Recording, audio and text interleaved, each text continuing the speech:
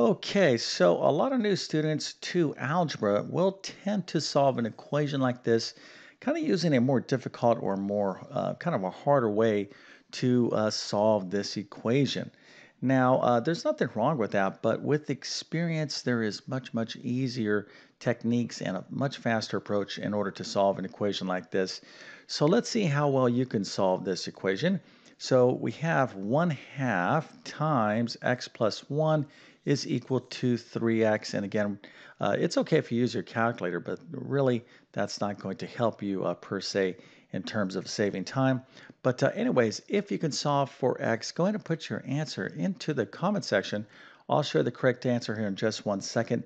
And then I'm going to show you two approaches to solve this equation. All right, I'll kind of take a harder, more difficult path, which is pretty typical for newer students. And then I'm going to show you a much more efficient, direct approach to solve an equation like this. And that is really kind of the second approach is kind of the way you want to evolve, have your skills evolve because you don't want to, always do things in a more difficult kind of way. It just takes time and it's just, there's a lot more opportunities to make errors. But again, I'll show you both of those techniques and the correct answer in just 1 second. But first, let me quickly introduce myself. My name is John, and I have been teaching middle and high school math for decades. And it really is my true passion to try to make learning math as easy as possible. So if you need assistance in mathematics, check out my math help program at tcmathacademy.com. You can find a link to that in the description below.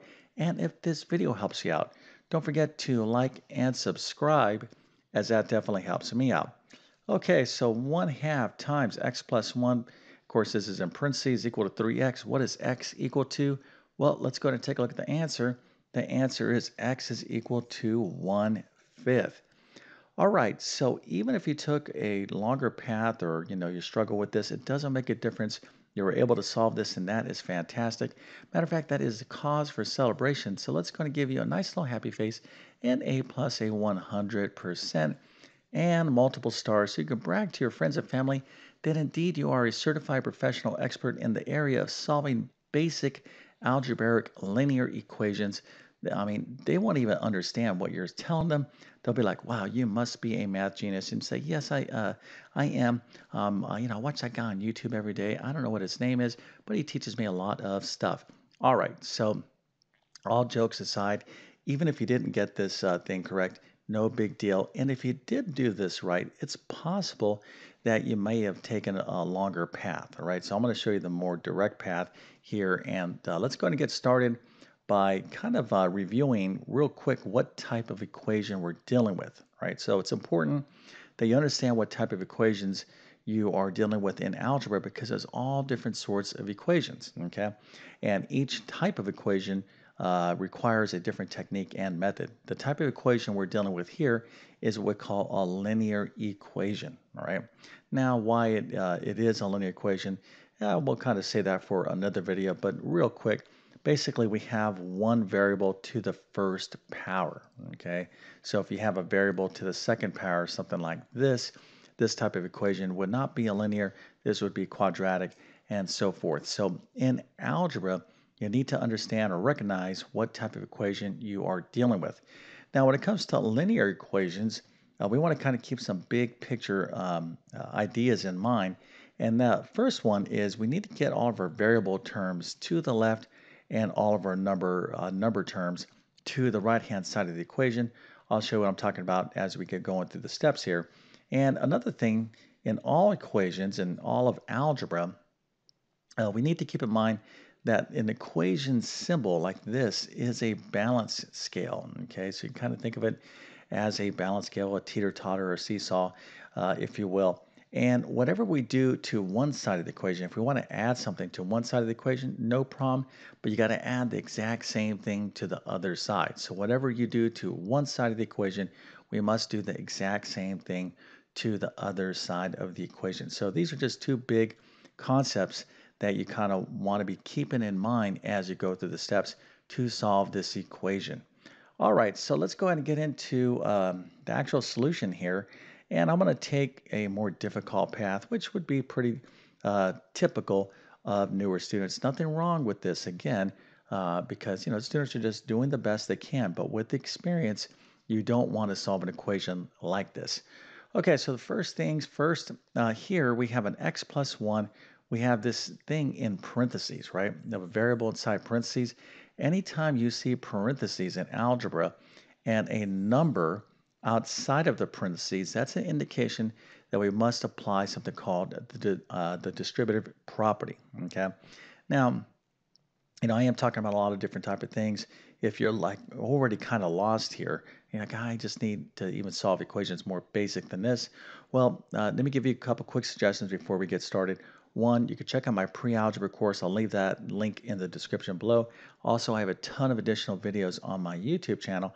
You'll want to check out one-step equations and the distributive property, okay? But for those of you that know what I'm talking about, let's go ahead and use it. So that's our first step, okay? When you have a number outside of parentheses in an equation, you'll want to use the distributive property to simplify this expression. So it's going to be 1/2 times x, which of course is 1/2 x, and then 1/2 times 1, which is 1/2.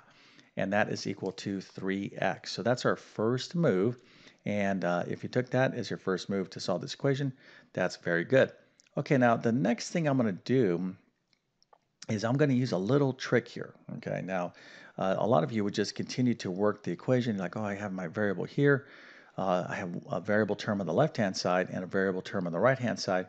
So you're saying, well, that YouTube guy told me to move all the variables on the left and all the numbers on the right. So if that's the case right here, I would actually have to do two things to this equation. I would have to move the 3x over to link up with this 1/2 x, and then I would have to move this 1/2 over to the other side. Well, we can use a little trick or a little hack, if you will, and you need to keep in mind that when you have an equation, the left-hand side is equal to the right-hand side. So you could write this equation as the right-hand side is equal to the left-hand side. It's not going to break the equation, and sometimes it's advantageous to switch the sides of the equation. Now, it's not necessary because it's typically we want our variables to the left. Okay, you could keep your variables to the right, but that tends to confuse a lot of students, especially when they're used to having their variables on the left-hand side of the equation. So all I'm going to do here is I'm going to write this equation. I'm just going to flip-flop the sides. So instead of 1/2 x plus 1/2 is equal to 3x, I'm going to write this as 3x is equal to all of this stuff from 1/2 x plus 1/2 on the other side. Okay, so mathematically, this is equivalent, but there's a great advantage to writing your equation this way. Okay, now you don't have to do this, but when you do this, you're like, you got your variables to the left. My number now is to the right-hand side.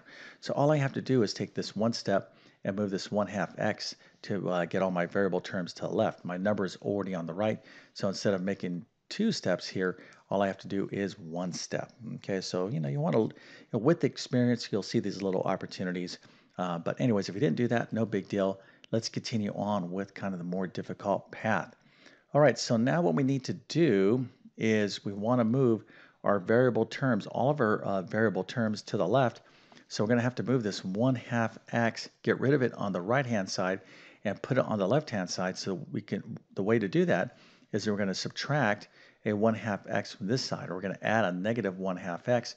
Remember, whatever we do to one side of the equation, we must do that to the exact same side. So we're going to add a negative 1/2 x to both sides of the equation. All right, so you can see the format that I'm using here. This is the format that I'm going to suggest that you would use. And at this point, what you want to do is kind of add down in a column manner, okay? So 3/2 x minus 1/2 x. If I said, hey, you have 3, and we're going to take away 1/2 from 3, what would you have? Well, hopefully you could see, oh, you just have 2 and 1/2. So notice I didn't do anything fancy here with fractions. I just, okay, 3 take away 1/2 is 2 and 1/2 x, okay? And then here, 1/2 x minus 1/2 x is 0, and then this 1/2 plus nothing is just 1/2. So now I'm down to a one-step equation. So we have 2 and 1/2 x is equal to 1/2. All right, so at this point, we do want to convert or change this mixed number fraction into an improper fraction, okay? That would be the next move. Some of you might say, well, shouldn't I just divide both sides of the equation by 2 and 1/2? Yeah, you could do that, but somewhere along the line, you're still going to have to change this mixed number fraction to an improper fraction. Remember how we do that? 2 times 2 is 4, plus 1 is 5. So this is going to be 5 halves x. Okay, so instead of 2 and 1/2 x, we're going to write this as 5 halves x is equal to 1/2. Now, to solve for x, you might be thinking, well, when I have an equation like 2x is equal to 10, I have a number in front of the x. What I need to do is divide both sides of the equation by this number, this coefficient.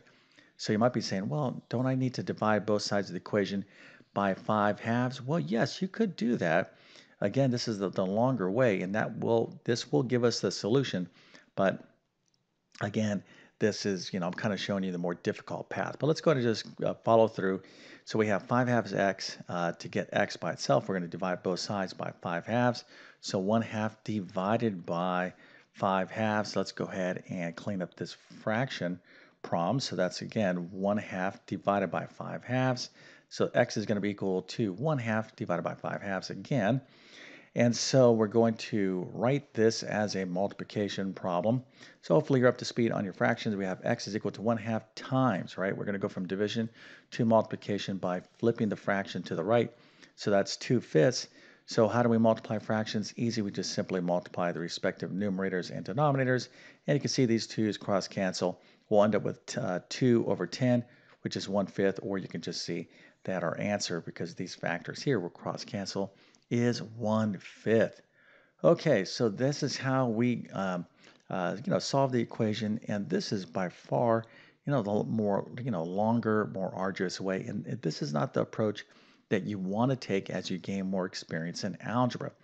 All right, so I'm going to show you a much easier way and the way you want to actually do these problems. When there's fractions involved in the equation. So I'm going to show you that right now, but first I'm going to show you this, okay, which is a reminder for you to subscribe to my YouTube channel and hit that notification button. This really does help me tremendously. It helps that YouTube algorithm. It helps me reach as many people as possible. There is such a dire need for first of all, there's a major teacher shortage, and not a lot of people, to teach at this, well, let's say at the high school or college level, you need a degree in mathematics. Now, you don't need a degree in mathematics. I have a degree and a master's degree, but you don't need a degree to kind of like understand and learn algebra or maybe even teach algebra. But great teachers have a lot of education, and there is a shortage of them. Okay, and for me, I feel compelled to try to reach as many people as possible, and I want to try to provide clear and understandable math instruction. So when you subscribe, it really does help me reach more people. And if you're new to my channel, just as a reminder, I have 2,000 plus math videos from basic math to advanced math and everything in between. So check out all that content. I made it for you. All right, so back to the problem. So here is our situation. Okay, we have 1/2 times x plus 1 is equal to 3x. Now, again, I told you previously that we have a situation where we have a number outside of the parentheses. Our first kind of like instinct is to say, oh, this is the distributive property situation you want to kind of multiply in. And there's nothing wrong with that. However, if you start doing that here, it's going to take you on the path of the long approach, if you will. So what I want you to notice is when you have fractions in an equation, to get rid of the fractions, okay, we can just clear the fractions away. So we kind of really reduce working with fractions, and that's going to just save you a lot of time and effort. Okay, it's just going to be a cleaner, more direct approach. And the way to do that is to multiply the entire equation by the lowest common denominator. So notice here I have this 1/2 written with this angle fraction bar. I'm going to suggest too that you write your fractions with a horizontal fraction bar. So let's just kind of see this more clearly. This is 1/2 times this. So I'll just kind of be very explicit here. I have 1/2 times x plus 1. Now, I'm writing this as a fraction, so this is just over 1, so we can understand what the lowest common denominator is, 3x. If I want to think of it as a fraction, just put it over 1, okay? All right, so now we're looking at the denominators here. So this is 2, 1, and 1. So what is the lowest common denominator? Well, the LCD out of all these denominators is 2. So if I multiply this entire equation by 2, I'm going to clear away the fractions and everything's just going to be so much easier. This is the way you want to approach equations, the linear equations or other type of algebraic expressions, especially equations. When there's fractions involved, just get rid of them right up front by multiplying everything by the lowest common denominator. Okay, so let's go ahead and do that. So we're going to multiply both sides by the LCD. Again, 2 is the LCD. So when I do that, this is 2 times 1/2 times x plus 1 is equal to 3x times 2. These 2's are going to go away. 2 over 1 times 1/2 is 1. So I'm just left with this, x plus 1, and then 3x times 2 will give me 6x. So let's go ahead and see that here. Okay, so this is really our first step, right? I'm not even dealing with any fractions. I just kind of figured out what the LCD is, and now I'm down to this lovely equation right here. X plus 1 is equal to 6x, and we'll make it even easier on ourselves. I'll kind of show you another example of switching the sides of the equation. So I'm going to move this 6x over here, x plus 1 on the other side. Okay, you don't have to do this, but it's just going to save you time because right here, if you want to move the variables to the left, you're going to have to move this 6x and then the numbers to the right. So if we flip-flop this equation, all we have to do here is simply move the x over and we're almost done, right? So let's go ahead and move that x over by subtracting x from both sides of the equation. And then we'll add down in a column manner. So 6x minus x is 5x, x minus x is 0, and then 1 plus nothing is 1. And now look, I'm almost done. I have 5x is equal to 1. So how do I solve for x? Easy. Just simply divide both sides of the equation by 5. So x is equal to 1/5. All right, so much easier. I didn't have to think about fractions other than the LCD. And this is the approach you want to take. Again, you do need to know when is it appropriate or advantageous to use the distributive property. Okay, of course, there'll be times when you need to do that, but in a problem like this, the only way you're going to get better at finding the more efficient direct path is practice. Okay, nothing makes up with for experience. You can't look at a problem, like me doing this equation and be like, oh, okay, I get what he's understand. I understand what he's saying. I'll remember this. No, you won't really remember this unless you practice. There's a huge difference between you watching me, do an equation versus you actually being able to do it. Okay, now, I'm pretty much giving you the knowledge, but you're not going to get good at this unless you practice. It's an absolute must if you want to prove in mathematics. But anyways, we'll go ahead and wrap this up. So with that being said, I definitely wish you all the best in your mathematics adventures. Thank you for your time and have a great day.